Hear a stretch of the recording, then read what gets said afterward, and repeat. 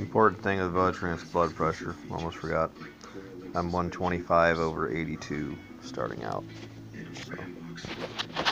And I guess I can check and see what my other stuff is too. You know, them fancy little watch things that tells you your vitals and all that. Heartbeat. Pretty handy. Invest in one if you got to do this.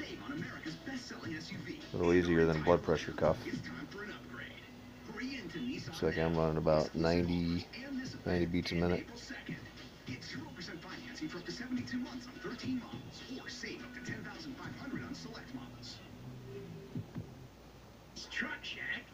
Another thing that raises your heart rate.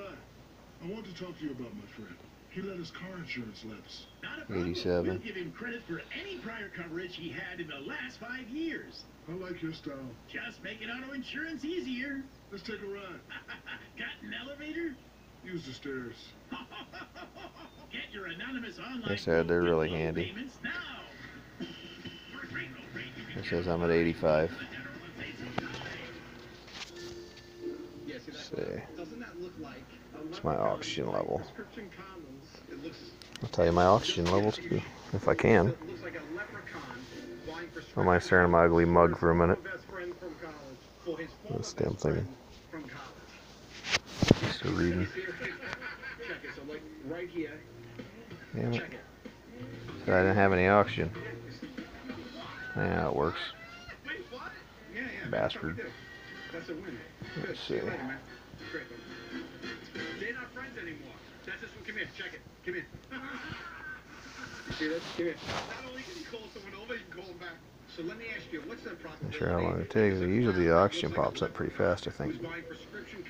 So, anyway, yeah, my bald spots are still there. But the only spots showed up. Here's some more on the top, I'm not sure. I'm at 98% oxygen. I'm doing a hell of a lot better. 99%. Wow.